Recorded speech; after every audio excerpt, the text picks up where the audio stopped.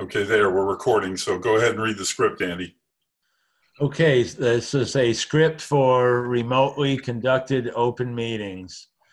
Confirming member access. As a preliminary matter, this is Harbor and Shellfish Advisory Board. I am the chairman, Andy Lowell, to confirm that all members and persons anticipated on the agenda are present and can hear me. Members, when I call your name, please respond in the affirmative. State each member's name. Shall I do that now, Peter? Or should I jump up to the introduction? I think you just read through it and then do the roll call. Okay. Staff, when I call your name, please respond in the affirmative. Anticipated speakers on the agenda, please respond in the affirmative. Introduction to remote meeting. Good afternoon. This open meeting of the Harbor and Shellfish Advisory Board is being conducted remotely consistent with Governor Baker's executive order of March 12th, 2020, due to the current state of emergency in the Commonwealth due to the outbreak of the COVID-19 virus. In order to mitigate the transmission of the COVID-19 virus, we have been advised and directed by the Commonwealth to suspend public gatherings, and as such, the governor's order suspends the requirement of the open meeting law to have all meetings in a publicly accessible physical location. Further, all members of public bodies are allowed and encouraged to participate remotely. The order, which you can find posted with agenda materials for this meeting, allows public bodies to meet entirely remotely so long as reasonable public access is afforded so that the public can follow along with the deliberations of the meeting. Ensuring public access does not ensure public participation unless such participation is required by law. This meeting will feature public comment. For this meeting, Harbor and Shellfish Advisory Board is convening by video conference via Zoom app as posted on the town's website, identifying how the public may join. For Zoom meetings, please note that this meeting is being recorded and that all attendees are participating by video conference. Accordingly, please be aware that other folks may be able to see you and to take care not to screen share your computer. You hear me all right? Yep. I can hear you. Okay, thanks. Anything that you broadcast may be captured by the recording. Meeting materials. All supporting materials that have been provided members of this body are available on the town's website unless otherwise noted. The public is encouraged to follow along using the posted agenda unless I note otherwise. Meeting business ground rules. We are now turning to the first item on the agenda. Before we do so, permit me to cover some ground rules for effective and clear conduct of our business and to ensure accurate meeting minutes. I will introduce each speaker on the agenda. After they conclude their remarks, the chair will go down the line of members, inviting each by name to provide any comment, questions, or motions. Please hold until your name is called. Further, please remember to mute your phone or computer when you are not speaking. Please remember to speak clearly and in a way that helps generate accurate minutes. For any response, please wait until the chair yields the floor to you and state your name, please, before speaking. If members wish to engage in conversation with other members, please do so through the chair, taking care to identify yourself, please. For items with public comment, after members of the board have spoken, the chair will afford public comment to those members of the public that have joined the meeting via Zoom. Members of the public who wish to speak must state their names and be acknowledged by and speak through the chair. Finally, each vote taken in this meeting will be conducted by a roll call vote.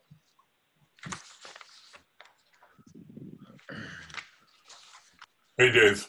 I see board member Dave Bossy. Confirmed? Confirmed, present. All right. Tom, you still there, Tom? Yep, I'm here. Mr. Sadlowski, there you are. Yep. Thank you. Peter Brace, our secretary.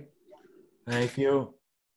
And we have our town biologist for The Natural Resources Department, Tara Riley. Yes. Where'd you go, Tara? Yes, I'm here. Hi, thank you. I'd like to call this meeting to order. Did you see Dave Franzuto? I did not, no. He's there. All right.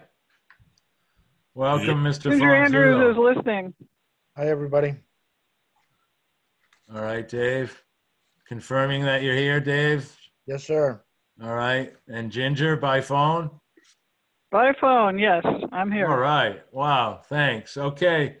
So Dan's out fishing. He won't be joining us. Glad y'all could make it. This is the Harbor and Shellfish Advisory Board, June 16th. I'm now calling this meeting to order. If that's correct protocol so far, Peter, please. Yep. Y'all. Right. Yep. Did we have draft minutes out February 18th? Yeah, and it's been 3 months and I haven't gotten them done yet. Okay. So I'll get to them. All right. I have no update on the Shellfish Association. Peter, if you'll add Brooke's number, we may get some more participation from Brooke because she did state that she wants to stay on top of our meetings also. So which would be very good. Yes, Mr. Brace. Just before the meeting, like 5 minutes before the meeting, I checked to see if she was on our agenda email list, and you're right, she wasn't. So I added her, and then I sent her an email and said, hey, if you're around, you want to join us. So she might chime in. Okay. Thank you. And did you have something to say about our Zoom protocol for the foreseeable future? It just seems like this is the way it's going to be. No one has, at least Erica can't tell us that it's going to change. And me personally, I'm thinking, I don't think it changes until we get vaccinated. So it's something we got to get used to. Either that or it runs its possible 3-year course or more. So, okay. Well, if you hear any word of, I mean, we're so sparsely attended. I feel like we could still meet in person and keep safe distance, but I don't know how the rest of the board feels about that, but this should work out too. We'll see how this goes. Anybody on board from the Marine Department? No, she's not here yet. She's not here. Okay. Then I'll introduce Tara for Natural Resources. And before you jump in, Tara, I would just like to mention to the rest of the board that you deserve to be recognized in a positive way for, traveling through our desolate streets in March and April to keep the lab up and running. A lot of town employees had to stay home, but you were not one of them, I'm imagining. Am I correct? You're correct. Thank you. I appreciate that. It's been really, really busy. We started back in January, getting the hatchery going, and then things really cranked up in March. We had probably half staff at that point due to, various people traveling and different quarantines that they had to undergo when they returned. But we had our first hatchery oyster spawn in March on the 17th, which we created millions of eyed larvae that we set on scallop shells for Leah's oyster reef restoration. And our goal every year for this program has been to set around 250,000 oysters on these scallop shells. And this year we've done 2 spawns and we've already set around 6 million oysters on these shells. So we're pretty happy with that. In addition, we've also done around, I think, 1 million oyster singles, which are just oysters that someone might use for like the raw bar. We were just kind of playing around with our systems and seeing what they could do, and we ended up being pretty successful with it. So those oysters right now are in our flow-through systems outside. And then again, I guess like a week later in March, we did a quahog spawn, and that spawn resulted in 5 million quahogs that are probably, I think they're about almost 2 millimeters, and those are outside in our tanks as well. So we're pretty happy with that. Usually we buy around 200,000 from off island to stock our waters with. So this year, assuming, you know, they all survive, you know, we'll have quite a bit more to put in our recreational waters for people to shellfish on in later years. We've had 3 scallop spawns so far that happened pretty early. And so when they happen that early, you can't really put them out into the harbor. They're just not going to grow. There's no food in the water. So what we did is we experimented with setting them in our systems inside of the hatchery. And then we also put them in some tanks inside the hatchery with spat bags in them and let them naturally attach to the spat bags. And we actually just put those out in the harbor today. So we have these spat bags with bay scallop larvae attached on the inside that are going to be growing out in the horse shed. The goal is to get them a little bit bigger and then kind of shake them out all over the eelgrass out there and see how they do. So that's something we've never done before. We released 14 million bay scallop larvae along Monomoy shores from the second pier on up to the Shimo area.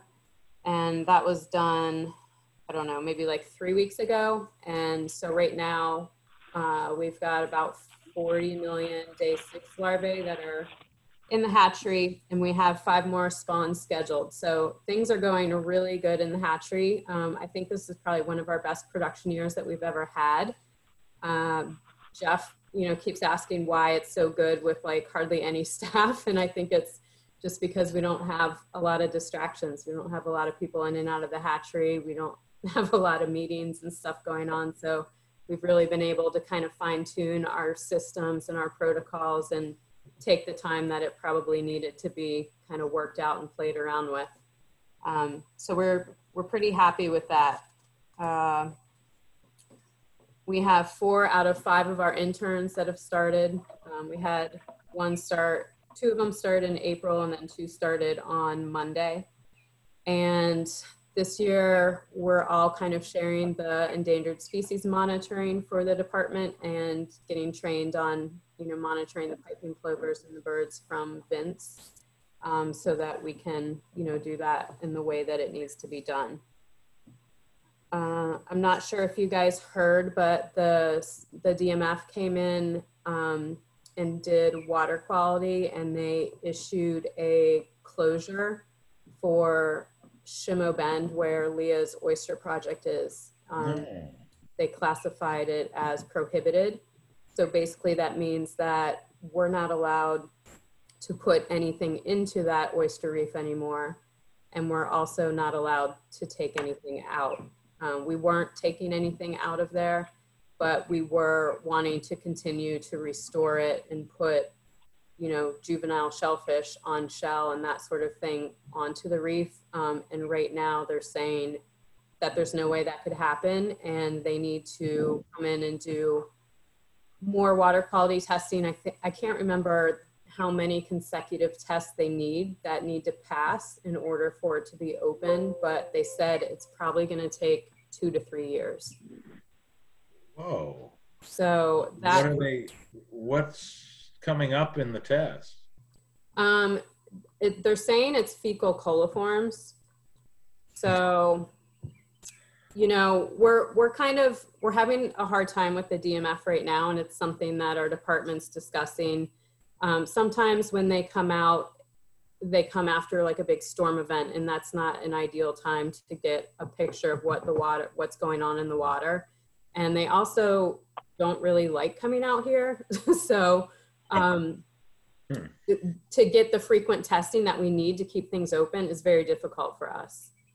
We've offered to take the test for them. We've offered to have the environmental police take the tests, just so that there's, full disclosure on, nothing's being tampered with, and they will not allow it. So we're trying to figure out some ways that we can work with them so that we can get some of these areas opened. They also classified the hatchery as in a prohibited area as well. So it's closed from the Great Harbor Yacht Club to Brant Point. And so basically what that means for the hatchery is that we're still allowed to put out shellfish, but it has to be smaller than 25 millimeter. So if we wanted to basically hold shellfish or store it under the dock as we do, basically that's not allowed. And so one of our goals for this year is to see if we can get at least the hatchery omitted from that closure. It seems like they're doing some like micro closures and including different areas. And so we're just trying to see if there's a way that we can get the hatchery cut out so that we can, be more versatile in what we're doing. They also said that they can classify an area as prohibited based, not based on fecal coliforms alone, but if there are moorings in the area, or if there's a lot of boat traffic, which seems kind of silly to me. But so those are like some of the issues that our department's looking at, trying to rectify and fix for hopefully this season, and if not, into next season, and see what we can do to fast track some of that stuff to get it back open again. Tara, do you think that the Shimo Bend has something to do with the shells piled up? I don't think so. The Shimo Bend area, they said, was due to fecal coliforms. They didn't specify, whether it was from septic systems or birds or, whatever. I don't even know if you can tell that, but it just came very abruptly and we didn't get any heads up about it. So that's why we're just kind of like, what's going on? Did someone call the DMF and complain about the project, or like, it just didn't really make a lot of sense to us. So we're, trying to figure out exactly what happened with that. I've had a lot of people ask me about the outfall pipe from the pump at Children's Beach. And I realize it's mainly dealing with stormwater. Yeah. Some people don't understand that. I certainly hope that it wasn't some type of whistle blown for a reason that your department wouldn't even know about firsthand. But can you think of any other added man-made factors that could be bringing these numbers up, resulting in these closures, other I'm than not something? sure, because there's also like, I guess there's a tiny little creek off of First Point on Co 2, and they also closed a little tiny area there too to shellfishing, which is, there's nothing on Co 2, so what is the closure for? And maybe they came in and just took a bad batch of samples after the storm. Maybe everything. Mr. Chairman? Yes. Ginger. Yes, thank you. There's an outfall pipe from, or I don't know if it still exists, but there was an outfall pipe from Pest House Pond there at the end of, just east of the end of Cathcart Road. Okay. So Pest House Pond has definitely had some nitrogen issues, I think, in the past. But there was some talk of closing that pipe and getting rid of the interchange between the salt and fresh. And there are several large houses around Pest House Pond and in that watershed, so I don't know. Okay. That outfall pipe has gone through some flux from time to time, and it got cleaned out and it was working well. Maybe it's clogged. I don't know, but it's a fairly large concrete or whatever they make pipes out of. clay or concrete. It's a pretty large pipe, and it does come out of that pond and it runs across that beach. So maybe there's something there and as you pointed out, Tara, if they came right after a storm event, that's like shooting yourself in the foot. Yeah. I mean, they have closures after storm events on a routine basis, Right. just because of that reason. And if you sample right after a storm event or a heavy rain event or whatever that washes the effluent into the pond or into the, you're going to get high counts. Yeah. Doesn't Yes, Peter. during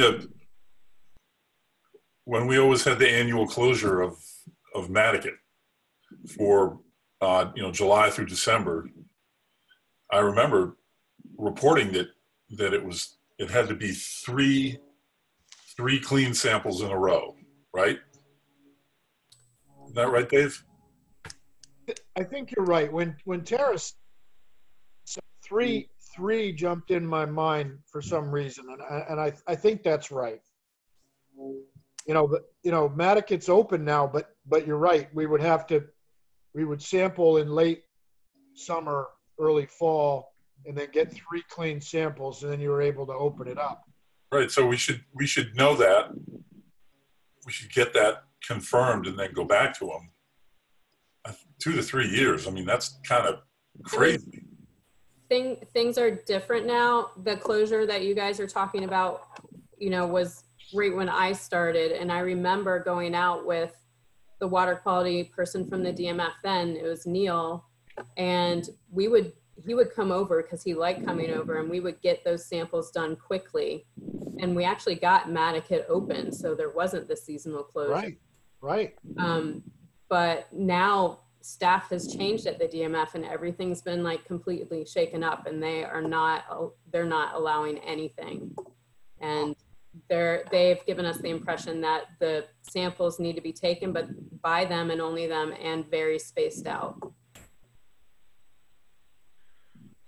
And won't the oysters help make the samples better?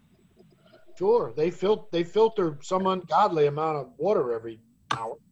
They will, but I mean, that's a project that was like 5 years in the works, and it's still in the works. We're learning a lot. Some of the oyster reef had sunk, and we wanted to like really build on it. And so now it's kind of like a cease and desist order. So, there's not much we can do about it right now. Seems like such the perfect location for it too, and you've put so much effort into that. Right. Leah and the whole crew there at Natural Resources, seeing some of the pictures of how that has evolved has been tremendous. Now, you mentioned earlier, Tara, there's a lot of cormorant activity on Coatue, and I've actually gone by when they roost, and boy, you got to roll your windows up. This is totally, outside, but there's been a lot of seals on the beach in Wauwinet, and you can't go by them because they're beyond where the posts are, where you get off the beach from Great Point to Wauwinet at the hall over there. But as you traverse the road towards Wauwinet, the same thing from the seals being on the beach on the other side of the dune, had to roll up the windows. It was so bad. So there are some natural causes out there too. I wish we could blow a horn or something and maybe get the cormorants to move elsewhere. Maybe Ginger could add to that. But other than that, no, the activity on Coatue, other than there's been a lot of high tides this winter, very high moon tides.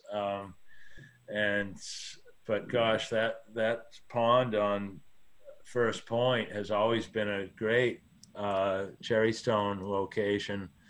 Always seemed to be a healthy pond, having that deep channel into it. But I'm sorry to hear. That's awful news. DMF being Department of Marine Fisheries? Correct. Okay. Mr. Chairman? Yes, Ginger.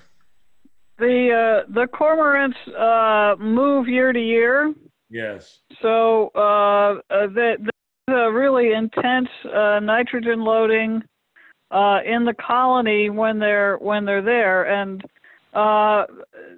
that's pretty unique to have them on the beach the way we do.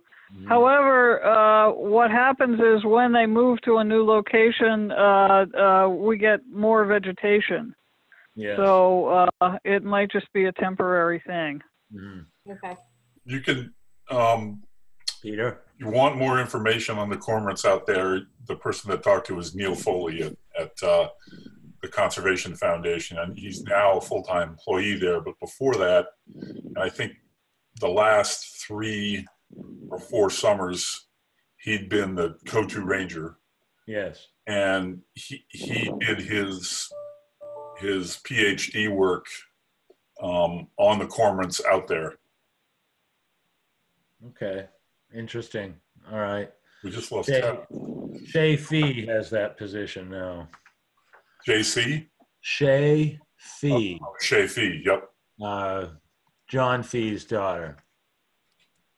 Yep. I met her the other day. She's going to be great. doing all the bird monitoring, and she will be the go-to ranger for this season. Looks like we just lost Tara.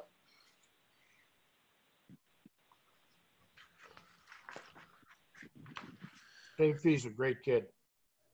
Yep. Yes. She's Yeah, got she a seemed like great it. kid. Yeah. All right.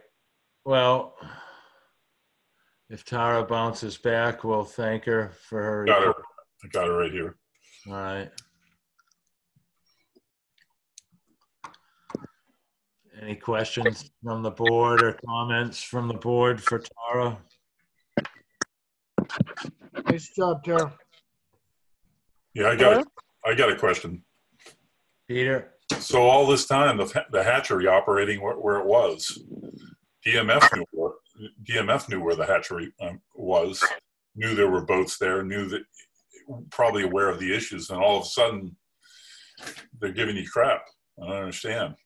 I mean, on our permit, it says that we're just not allowed to like put out any shellfish greater than 25 millimeters. And last year was the first year that we grew stuff bigger, and we're like, we wanted to be able to donate shellfish to fundraisers or people that were raising money for us, and they were like, no way, you can't do that. So we had all these shellfish that we couldn't do anything with. And I mean, that would be our goal for the future, is to, you know, be able to donate shellfish for those purposes, or, you know, perhaps do some restoration with larger shellfish. We just can't right now. Okay. There has never been, as far as I can remember, for 30 some years, there has never been a bad water quality sample taken by Brant Point. It's 24 feet deep, for God's sake. And it flows twice a day, like there's no, 4 times a day, like there's no tomorrow. So yeah, we said that to them, and then they said that they can close it because of moorings in the area. So I guess the sailboat moorings are a problem for Brant Point. right, and that corner of that mooring field is dedicated to Clarions. the Indian Tara, and Alarian fleet. It's all sailboats. Right. Tara, so this is hampering what you may put out at your dock. Does it have a negative effect on what you're doing in the lab? Aren't you bringing water in from around the corner of Brant Point?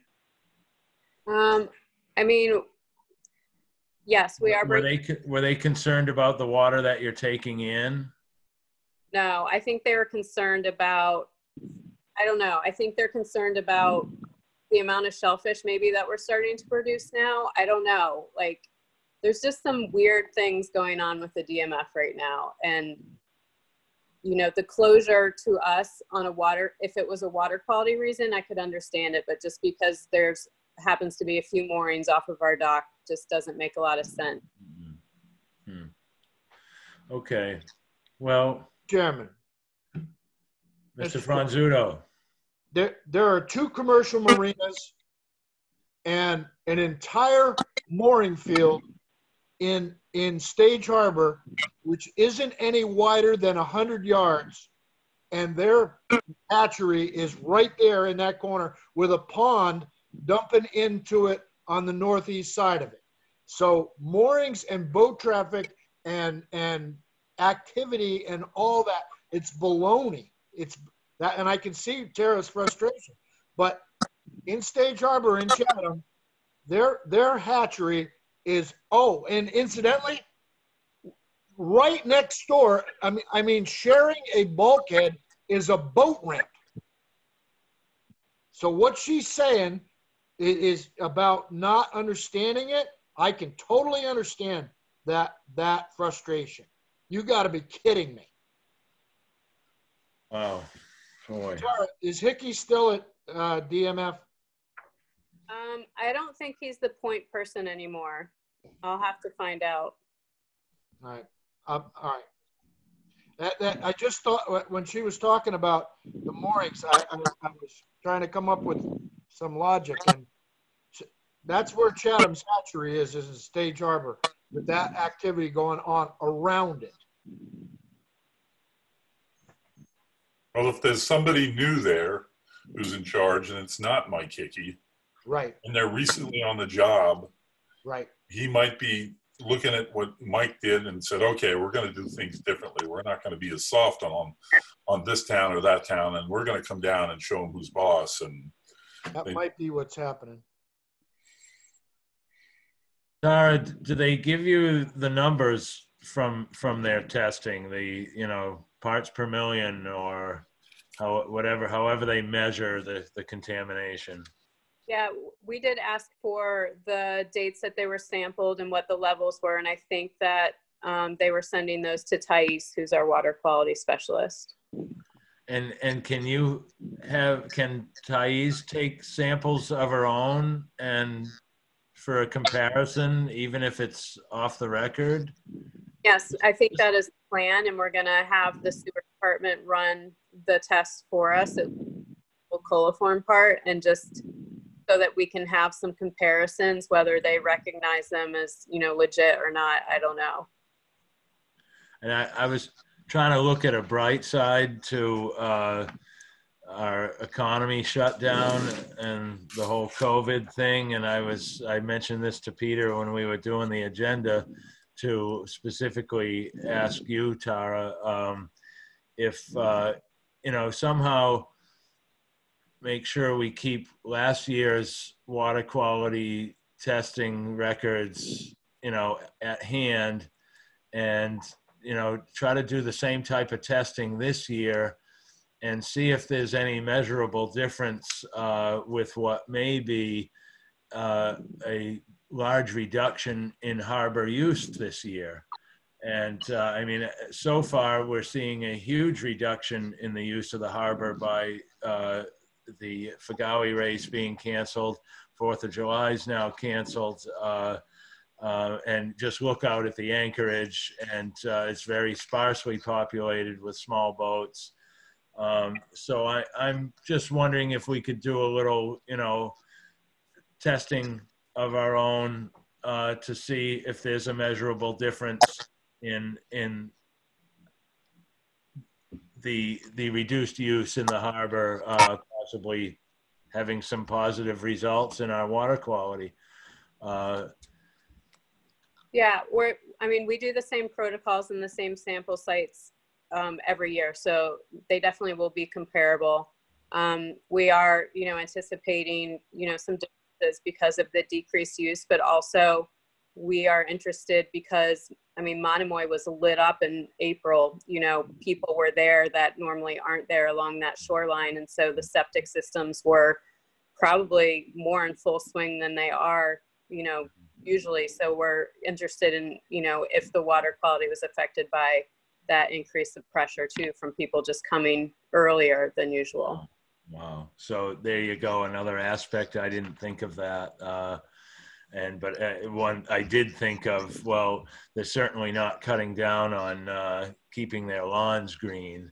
So, no, yeah, there's, I know my neighborhood started filling up right away at the end of February, and every week we're turning on in houses around here, and the same for on our shorelines. So, okay. Anything else for Tara, board members?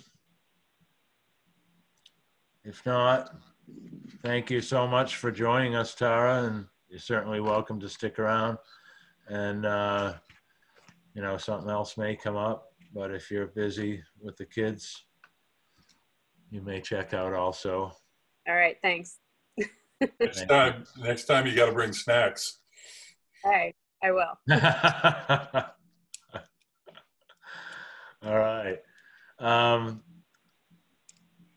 Moving forward, old business changes, possible changes to regulation of liveaboard boats in the harbor.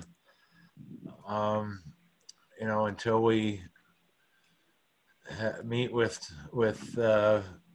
some staff member from Marine Department, we're not really moving forward with this.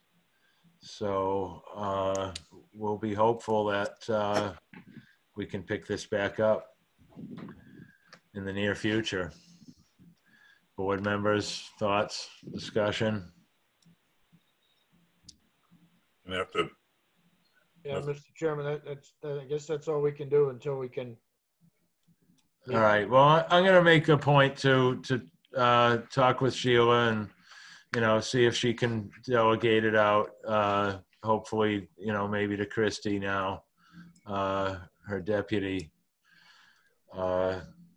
So we'll see where we can go with that. Yeah. Collection and containment, or was there any more discussion, other board members on the liveaboard regs? Okay. Collection and containment of hazardous materials. Obviously, I've just enjoyed this time off, so really haven't done anything except for asking Brooke to send out her latest rendition of the dumpster bumper stickers. And she said she'd do that, but I don't know, has anybody received it? No. Picture of that bump, okay. No. All right, so I'll reach out to Brooke also. Public outreach and education. Hey, Andy. Yes. So I went to Hazardous Waste Day. Yes. Saturday. The line was really long. So good. It's heartening that people are holding on to their stuff and bringing it in. And for the rest of you guys who, you know, I didn't tell this, about a month ago, I was walking. My walk took me through the Pulpus Harbor access point that's across from Diane Pearl's house. And I happened to notice in the little place where you back your car in to turn around, in the brush next to the salt marsh, were these two large, I mean, just huge plastic containers full of waste oil, just sitting right there. They held cat litter is what they held, but they, you know, there were, you know, at least 3.5, 4 gallon containers clear, full of waste oil, and then all kinds of trash in there. So when I get back to my car, I drove back to the lot, picked those things up, picked up all the trash, but the you know, the marsh is right there, 20 feet away. A high tide in that area gets wet, you know. It was crazy. Doesn't make sense. But anyway. Ridiculous. Yeah. Yeah. Well, Peter, thanks for doing that. I know on the outer shores over the years, I've picked up 5-gallon buckets of waste oil, and I guess fishing boats are allowed to throw it overboard. I don't know if that's true or not. I don't think so. No, Dave, no. Oh, okay. They all proudly display a little placard that the Coast Guard gives them when they inspect that they won't do that. Oh. Oh, yeah. Okay. I know years ago, we all used to do that, but that was right. practice, but right. not anymore. Now it's mounted in your engine room. You got that. Exactly. Yeah. Okay, what about their garbage? Are they still allowed to throw garbage overboard? They're just, No, they have to, typical no, waste. there's a little disclaimer on the bottom of that inspection sticker that they get that they can't throw anything. Yeah, that's right. Well, good to know. Good to know, because we still have plenty of garbage floats got up on the plenty of- beach. yeah. All right. Anything else on that? Other board members? Andy, is your article for the containment building going to be? It's moved forward, right? Non-essential. Non-essential. Okay. Yeah, among the non-essential. So, but there's some big numbers there to be concerned with. I don't know if you all noticed, but which, I'm not against it. I'd certainly want to see the upgrade, but the sewer main to go from C Street to Surfside treatment is $32 million they're asking for. So to get started on the design of that and construction, they're estimating $32 million for a pipe 3.5 miles long. That's quite something. I don't know. I made a weird comparison because I was looking at the folks running for the select board and the incumbent, why it's from the coffee shop. Jason Bridges said he thinks it would be tough for the public to swallow 50 million for the new island home. And when I saw that 32 million for a 3.5 mile long pipe in the ground, I thought, gosh, what's the, priorities? Yeah. Well, hey, if we can do one, we can do the other. So let's just keep spending. But anyhow, on public outreach and education, I was glad to hear that Ashley Arisman is very interested in working a program in the high school with high school students. My wife was speaking with her about it. I still have not spoken to her about it, but I'm looking forward to doing something with that. So I'd like to keep talking about it. I was also reading about the one-time use plastic ban that's gone into effect, but will not be enforced at this point. I guess, understandably so, we can use COVID for a host of excuses, but anyhow, the town has a public outreach person on the payroll. So I'm going to make it a point to try to get in touch with this public outreach officer and see if I can have a discussion and where we can go with hazardous waste type things and the fragility of our waterways and shoreline and see where we can go with that. So I'm hopeful. Ginger? Mr. Chairman? Mm-hmm. Yeah, this is slightly off topic, but maybe public outreach it sort of comes under that. I was out walking at Smith's Point, I think, right before or shortly after the emergency order was declared, before the stay-at-home part of it anyway.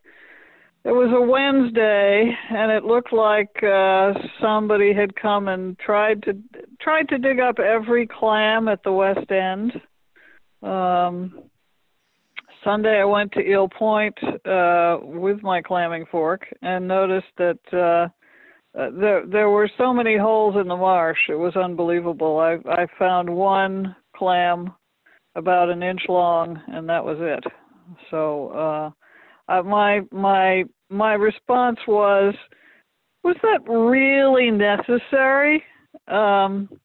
I think that was when we started to have a lot of visitors from New York and Connecticut and various other hotspots, and I felt like I mean, maybe it was local people, I don't know, but I felt like somebody had come in and just emptied the place and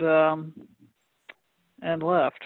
So. Well, certainly a mix of both locals and seasonal residents. I noticed a lot of activity in the Washington Street extension to Monomoy and the Creek area.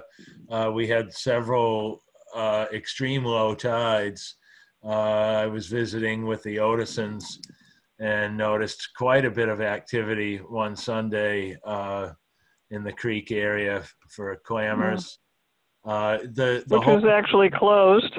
Right. And the holes that you noticed, Ginger, were they using the rake or a shovel?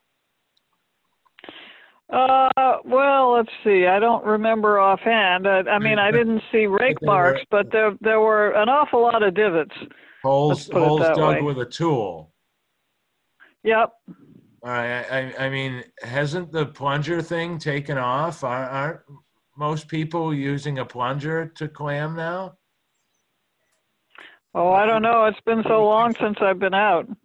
Well, I'm just wondering if this could be part of public outreach on that. I can remember going with my dad as a child, and he always got down on his hands and knees with that short little rake that had tongs on it like walrus tusks. And, every other one that he hit, was broken. And then I was out many years later with a friend of mine who used a plunger, and he put a broomstick on the plunger, and on the other end of the broomstick was a little crafted wire basket that he made, so he never even had to stoop down.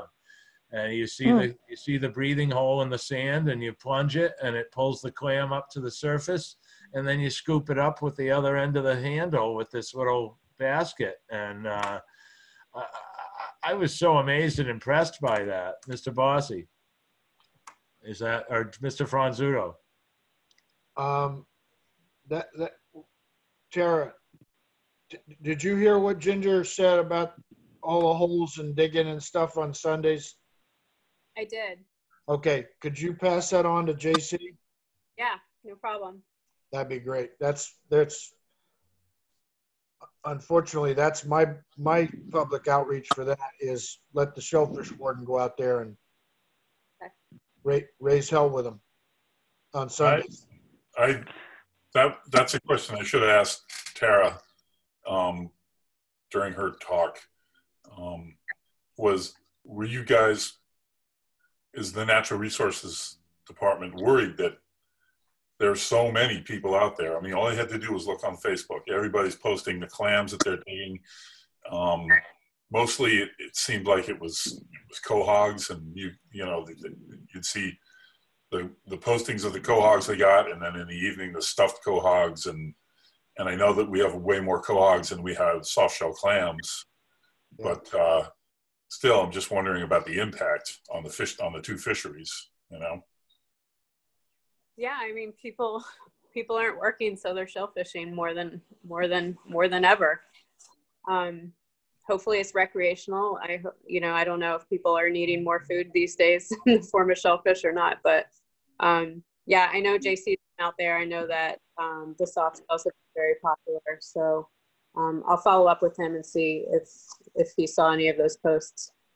And I'm just wondering that since it's only on Sundays and the season ended this past Sunday, does the Shellfish warden see people on the following Sunday not knowing that was, yeah, I don't know. If there's a carryover, that's all. And numerous times throughout my time here, kayaking around in the summertime, I've seen families with a boat gathering every shellfish that's in the water and bringing it home. They're bringing home scallops, they're bringing home whatever they can get, not knowing, or knowing and not caring. That's all.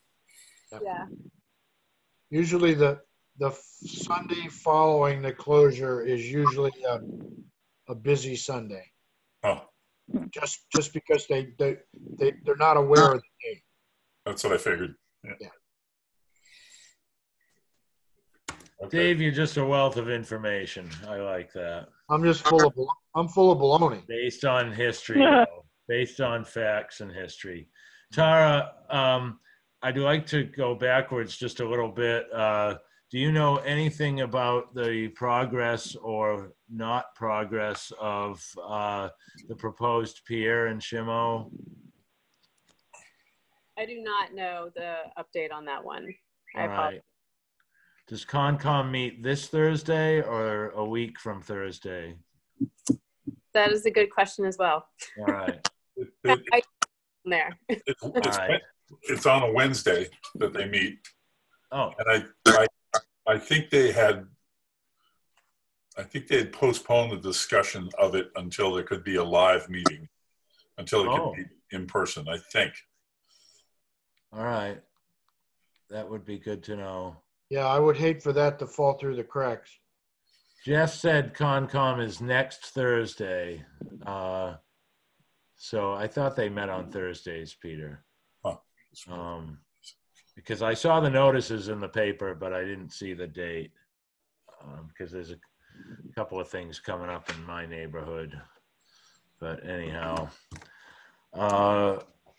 All right, because that is certainly, I mean, it certainly, you know, couldn't slip under the radar. Hopefully not. I'll reach out to Jeff some more on that. And Tara, if you continue to represent natural resources, you know, if you're able to come up with, you know, any updates on that for us, it's certainly appreciated.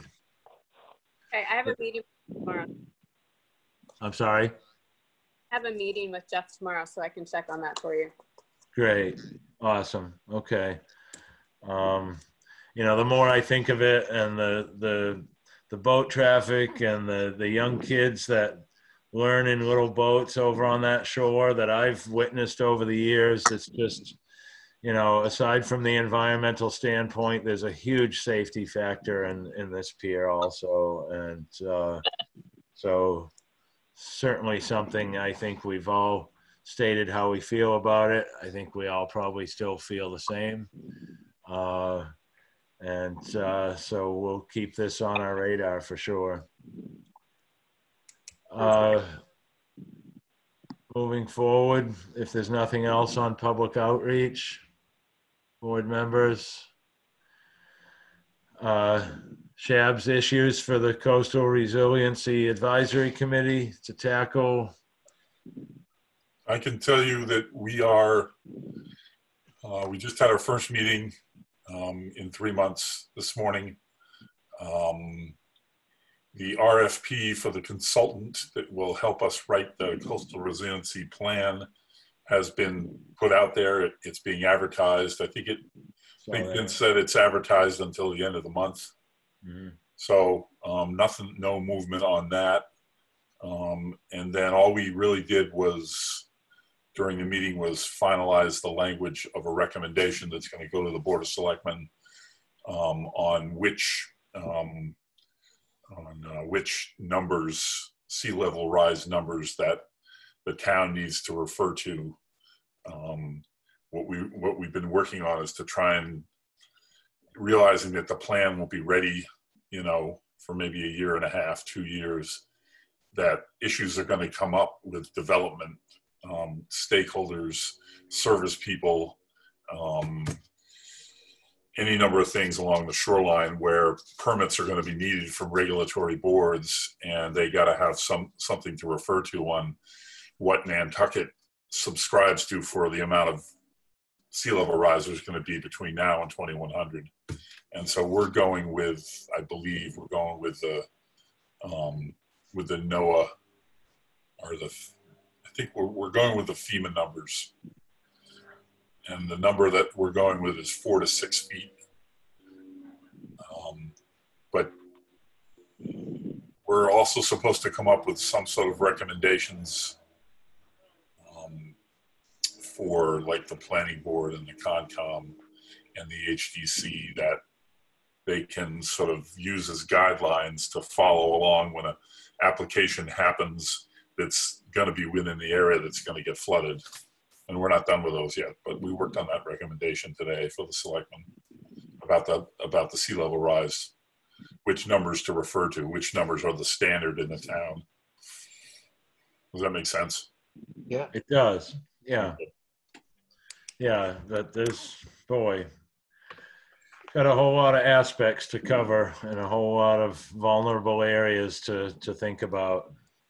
But I also wanted to say that there's been, Vince was saying, and I think Mary Longacre, our chairman, was saying, there's been a lot of people sort of grousing, I guess, that, you know, we're dragging our feet or it's taken too long to create the plan. And meanwhile, the water is coming up. And both of those guys said, you know, they basically, to deflect that, had to say, well, you know, we've had the COVID virus and we haven't been able to meet.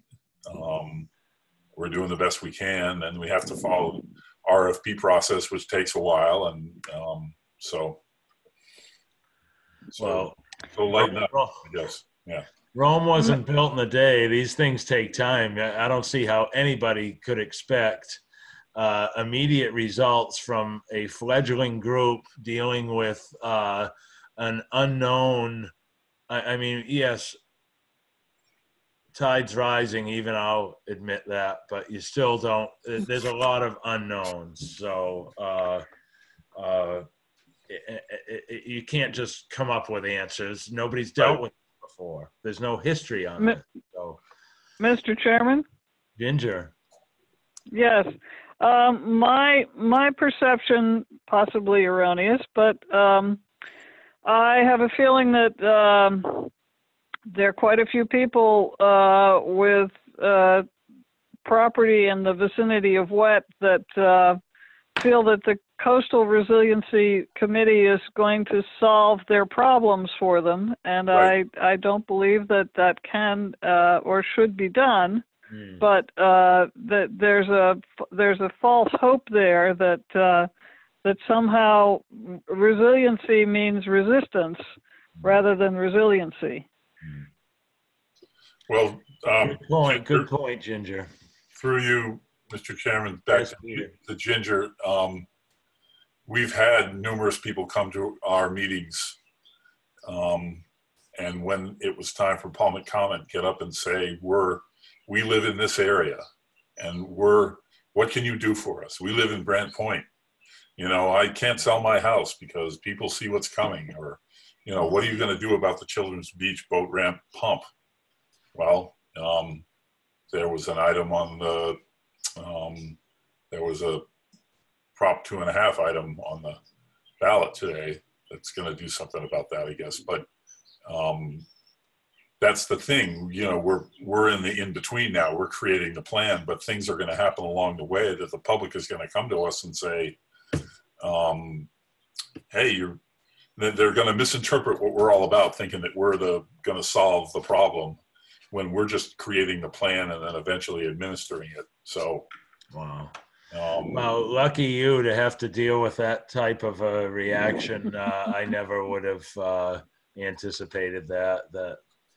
But people are accustomed to being saved, I guess, by higher authorities. I don't know, but that's too bad that you have to tackle that along with try to think about, you know, logically and reasonably what can be done. So, well, it's nothing nasty. People aren't rude, you know, but it is a form of pressure, you know, a form of stress. Yeah. Mm-hmm. Well, now that you know it, try to shake it off. Yeah. Peter, because we appreciate your representation there. Peter, the pump is not an essential item for the meeting this time, though. So I don't know what it means for us to vote on all these overrides, but they're not going to be approved by the town meeting.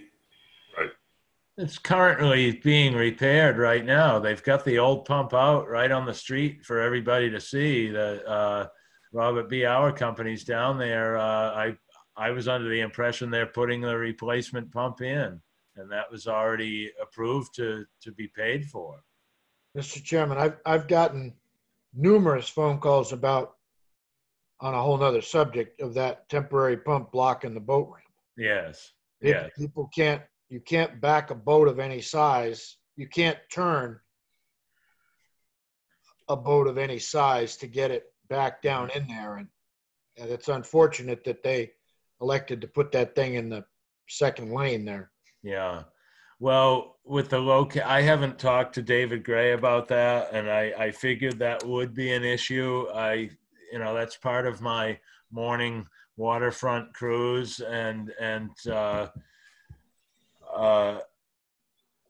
location of the manhole that they're pumping out of now to keep the area dry where they're trying to work on installing the new pump. That's what I am imagining is what's taking place there.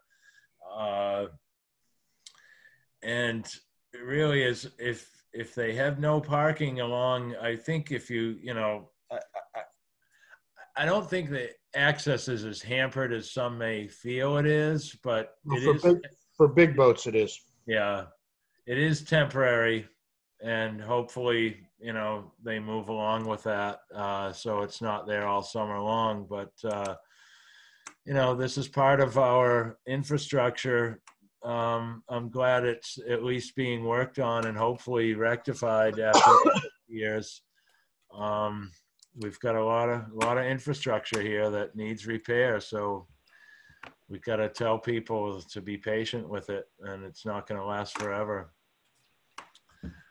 I just hope it's resolved and not adding to these water quality testing problems, because where all that water is coming from, there's a large volume of water comes out of that pipe there at Children's Beach. And as far as I know, it goes back as far as the Nantucket Hotel, if not Lily Pond, that Gull Island Lane area. That Lily Pond is correct, Mr. Chairman.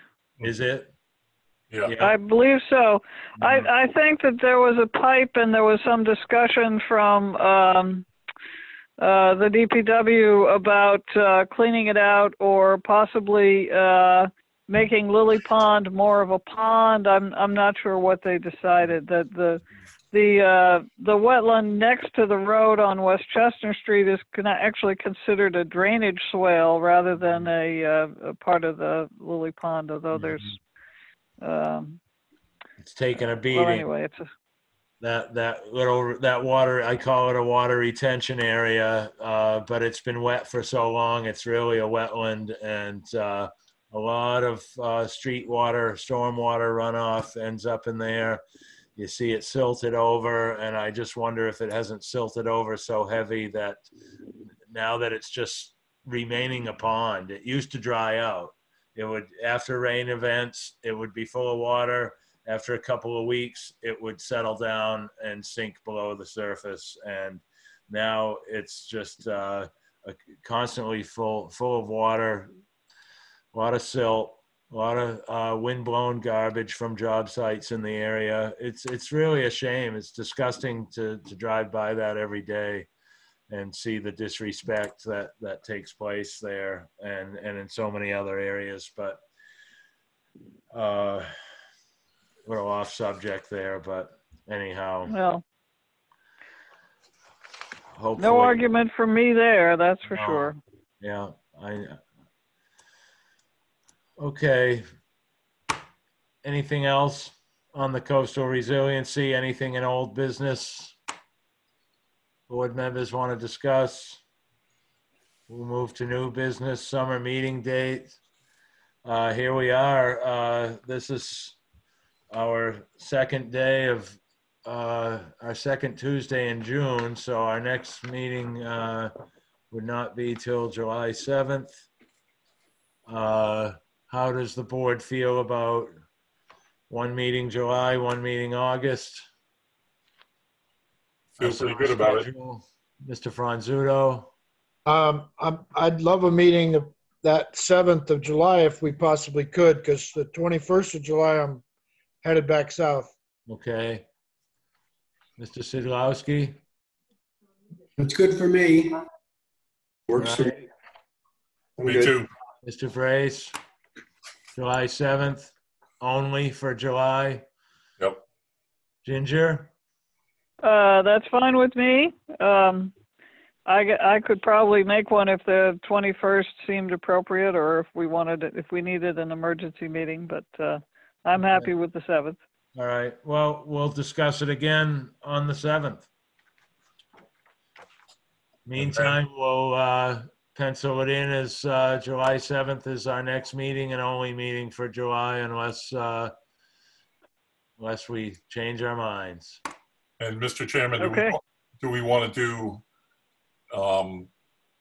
the same thing with August?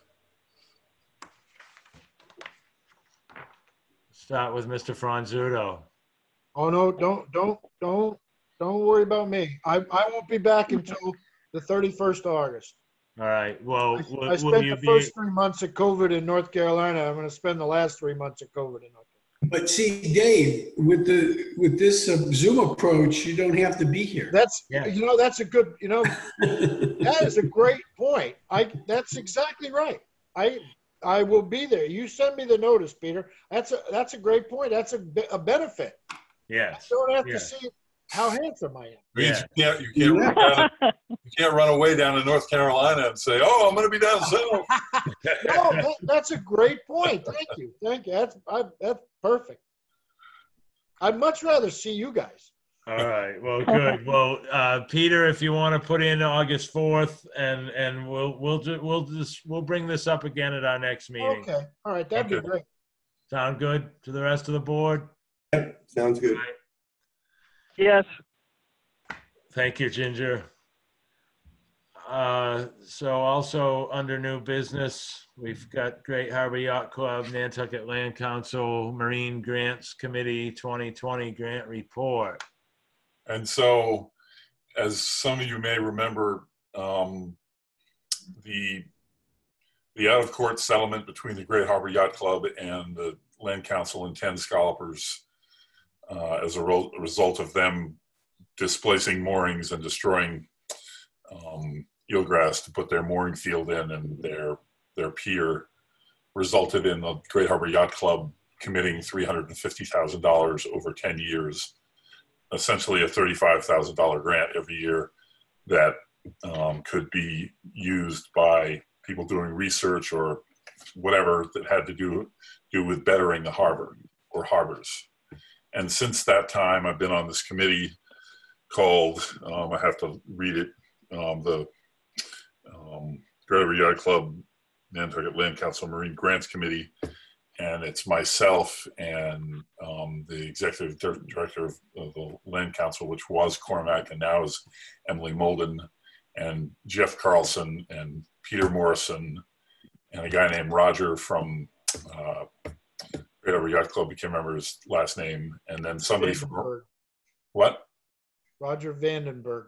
Yep, and then somebody from Mariah Mitchell, and the grants proposals would come in, and then we would decide which ones would get the money. And so this is the last year of the grant, and the money is going to go toward eelgrass. I think, pretty sure it goes to help with eelgrass planting in the harbor, as well as eelgrass survey in Matticat Harbor. And when that money is dispensed, then this committee will end, and it'll, at our last meeting, we all talked very enthusiastically about making that committee sort of evolve into a committee of all the collaborators that are working to make the harbor a better place. And the size of the committee will grow, and it'll just sort of be a clearinghouse for all the efforts that are, not a clearinghouse, but you might say a steering committee of all the work that's being done in the harbor, all of the the storm drains, the eelgrass projects, aquaculture, And so Emily Molden is working on how that committee would be structured and what our mission would be, and so that the focus of, because I'm not saying it all right, but you know, the Great Harbor Yacht Club has their foundation, which is now geared toward the harbor. They've hired scientists. They've devoted money toward that. You have the efforts of those guys. You have the efforts of the Shellfish Association, the efforts of the Natural Resources Department, our efforts, and every other person that wants to research in the harbor. And I guess this committee would sort of oversee all that, if that makes sense. Certainly. Keep the focus on making the harbor a better, cleaner. Can't hurt. Yeah. So. Good. Thank you, Peter. Just one thing on that. When I talked to the Commodore about that foundation, I can't remember, Peter, are they going to make future funding opportunities available, or are they going to still contribute the $35,000 to $50,000 a year to their efforts of making the harbor? Their foundation is going to do their work. I don't know if we'll be getting money to distribute to people who are doing research and like we did before. Yeah, enhancements. Like the committee Europe. Right. I don't know if money will be coming to us, but I think that's something that Emily wants to try and facilitate. So then wherever the money might come from, that we might be able to direct it to the projects that need it the most. Right. Okay. All right. Is the aim of that. So that I think what I'm trying to say is that there are all these different entities working on one goal, which is to improve the water quality and the life, the sustainability of our harbors. And this committee would sort of be corralling and organizing that and keeping tabs on everything that's going on. And if any money could come into us, then maybe we could distribute that to those guys that are doing the work. That's what I got out of it. Of course, Emily could probably say that in one sentence. Well, you wanted to email her. Thank you. I could say it, you wouldn't understand me, so it doesn't really matter. Probably, yeah. Okay. Anything else on that from board members? I'd like to mention a couple of things, I guess. Is Tara still with us? I can see her name, but I don't see her. All right. But every time I hear about, there she is. Yeah. Every time I hear about eelgrass restoration, I think about all the sand that has eroded off of our harbor shorelines into the harbor. I remember having, not too long ago, we had Cormac at a meeting and Jeff was at the meeting, and we were talking about the eelgrass restoration project and how all this sand has washed off of our beaches, and really the eelgrass needs kind of a muddy base to root into. The granular sand that's on our beaches is not a good base for eelgrass to thrive in. And Jeff had mentioned how some mooring handlers have mentioned that where they used to set moorings in 6 feet of water, now they're in 4 feet of water. And I'm hoping we're not moving forward with eelgrass restoration before, if dredging needs to be done before the eelgrass is planted, then are we putting the cart before the horse? So it leads me, Tara, I guess for our next meeting, if you could find out from Jeff, because he did tell us in the past that he's working on a dredging maintenance plan.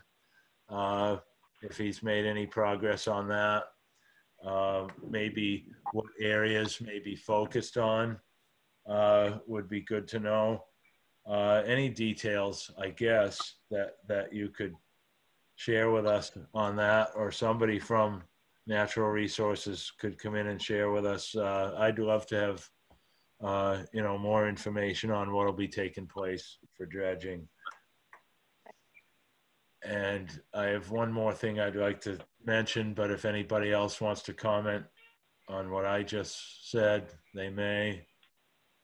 If not, I'll move forward. Earlier on during the COVID crisis, there were probably more guys than I know, but two specifically, gentlemen who scalloped in the past, wanting to get their commercial scallop license again.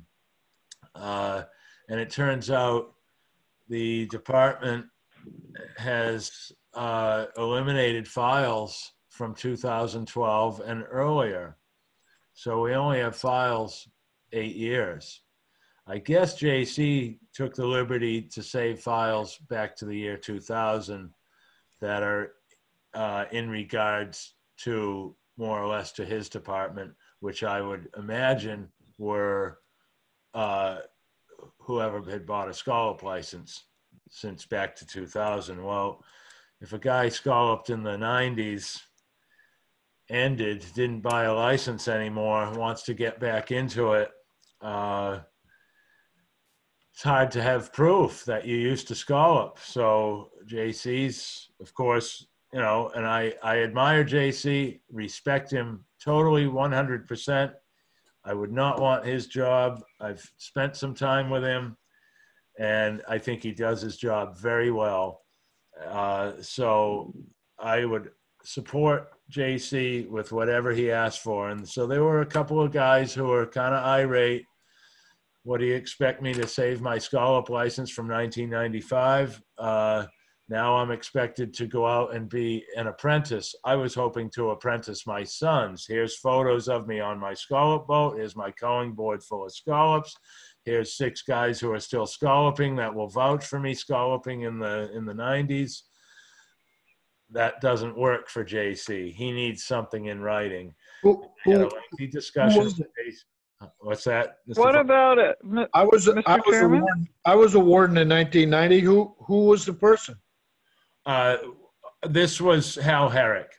He commercial scallop? And also George Keating. They both commercial scallop. So, but hold on, Andy. JC needs to see it in writing. He needs to see proof of something, and as simple as a canceled check or a receipt from your wholesaler, the fish market that you sold to. Go ahead, Peter. I'm sorry, Andy. Which Hal Herrick got from Glidden's. Yes, he did.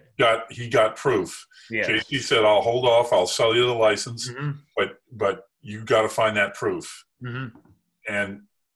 But you know, for a while there, it was sketchy, and Hal frustrated and angry, and he sent me a text that he sent to JC, and at that point, I stopped helping Hal myself. I was like, look, if you're going to treat our shellfish constable like this, I can't be a part of that.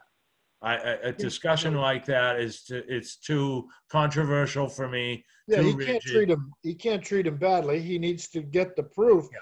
But I mean, I know those guys scallop. Mr. Chairman, I see like a story.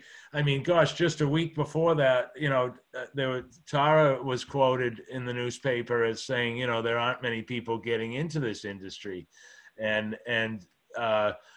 but I guess what I'm trying to do is just share with the rest of the board that this did take place, the situation with the records being destroyed, and that this could come up again. I wouldn't want there to be any type of, angry banter back and forth at one of our meetings for a subject like this or any other subject. But I'm glad that it all worked out. I think George Keating found an old license in his stuff, so he also has proof, but I think he's postponing another year to get his commercial license. Well, I don't know. Maybe there's Mr. Chairman? Just one, Ginger, go ahead. Oh, I was just going to say tax return, you know, if you have income. Well, and not your address. I mean, you don't have to keep anything longer than 7 years, and Hal said he's lived by that for decades. He discards everything 7 years or older. So, Well, the Andrews family kept everything. I guess we're we're a little different. Anyway, sorry to interrupt, Dave. wait a minute, Tom. Dave, Mr. No, go ahead, Franzuto Tom. was. Go ahead, Tom.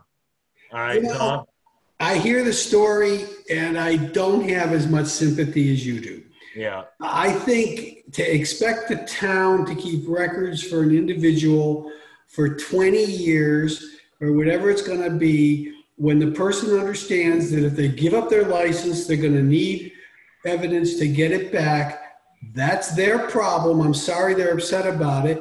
But at some point, it's not the town's problem. And it shouldn't be the town's problem. I think 10 years or 8 years is more than enough.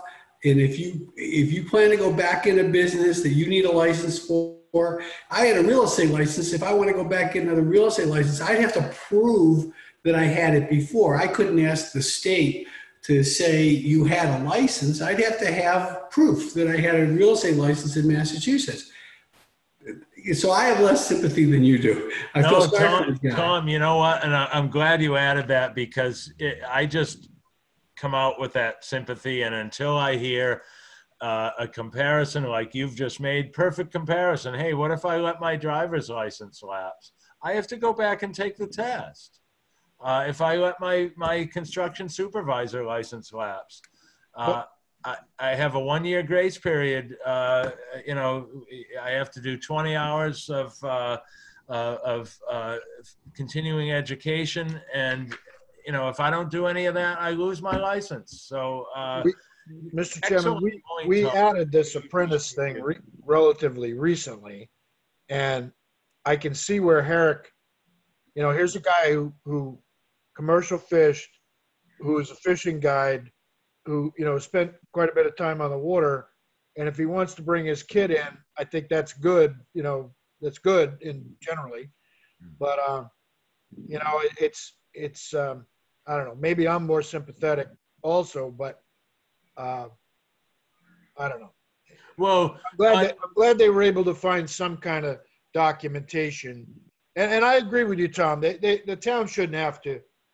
And I'm racking my brain to remember how long back I had the green town copy of those licenses, and I can't remember. But I do think they should be able to take an affidavit from you if you remember. Well, I think that should be a document that you could write. I mean, if somebody's willing to do, if you knew they had a license, right, you should be able to verify they had a license.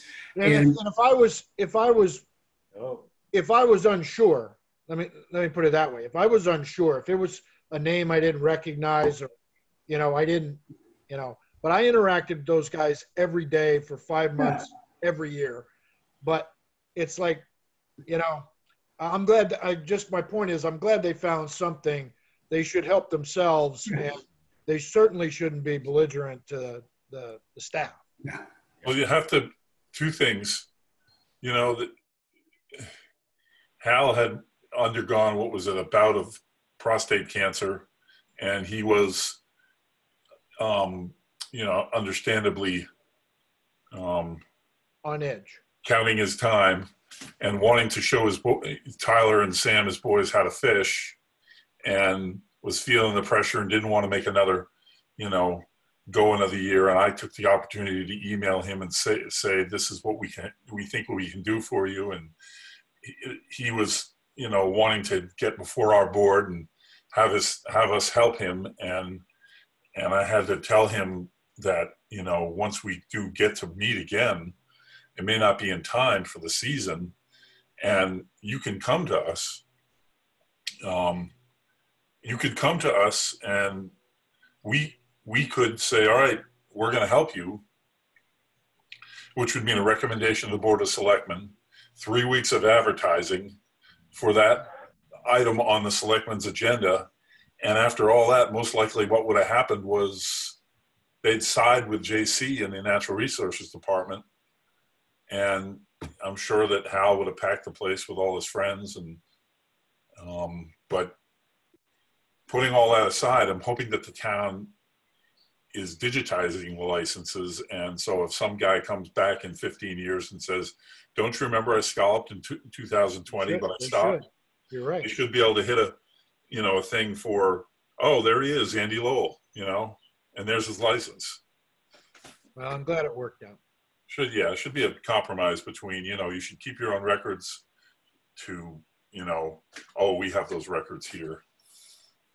So whatever. Well, there was definitely some conflict in the discussion. JC went as far as to say that two of the people he used for references would not vouch for him fishing in the 90s. So, and I don't want to get into this back and forth. Well, he said this, he said that, and I left that one alone and just left it up to Hal. I think really JC bent over further backwards than he needed to on this receipt from Glidden's. So, but at least, this is JC's way of doing it versus word of mouth from, whether it's Neil Cocker, Carl Sherlin, any of the veterans that are out there.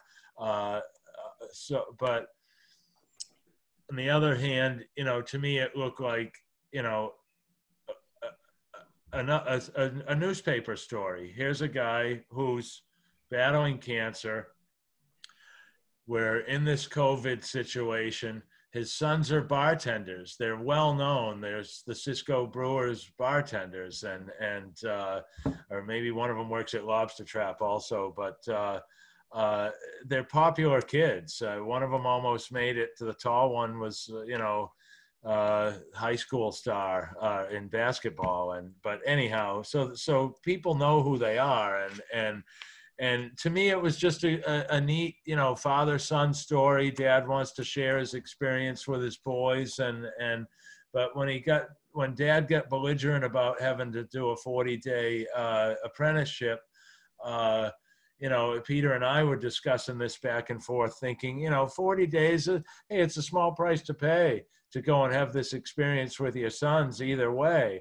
But he was going to completely can his idea of doing this if he didn't get his commercial license for November 1st. Now, his boys will be apprenticing with him.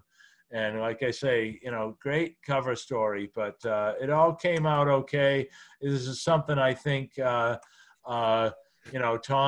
has suggested that, some type of word of mouth should be allowed.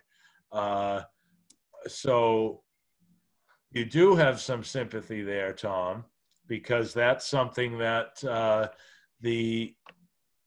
our Shellfish constable says if he were called to task by the state on this, he can't use any word of mouth to substantiate his decision. So that's why he needs a receipt and something on paper. It's a town bylaw. Yeah. He's not going to get called in front of the state for a town bylaw. No. Okay. All right.